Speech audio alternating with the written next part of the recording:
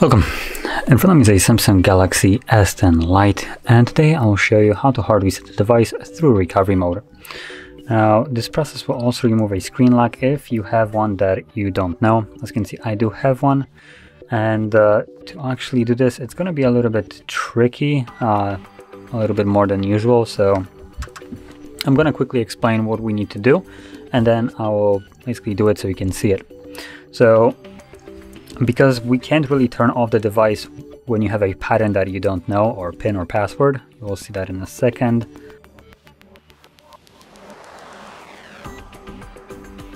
Which buttons are the ones to show the boot menu?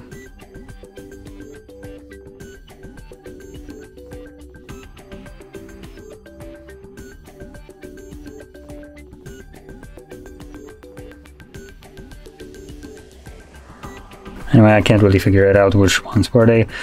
So yeah, let's just get to it.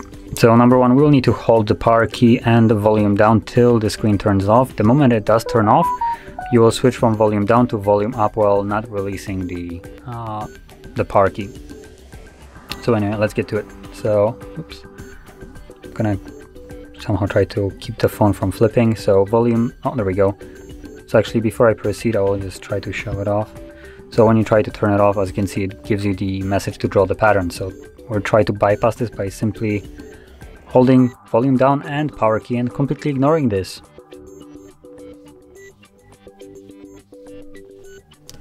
Now the moment, as you can see, it turns off, switch to volume up.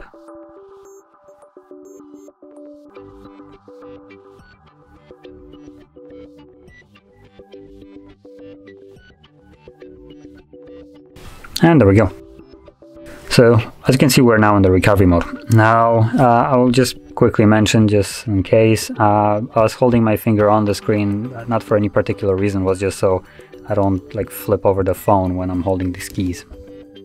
So, from here, you will need to use a volume keys to navigate, as you can see, and power key will be used to confirm whatever is selected. And you want to select Wipe Data Factory Reset, right over here, power key to confirm it, then Factory Data Reset, confirm that.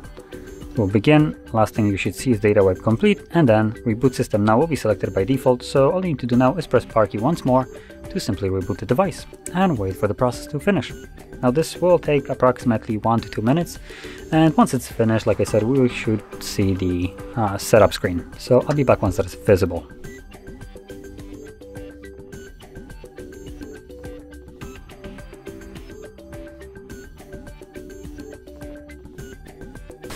And as you can see, now the process is finished and you can set up your device however you like. So if you found this very helpful, don't forget to hit like, subscribe, and thanks for watching.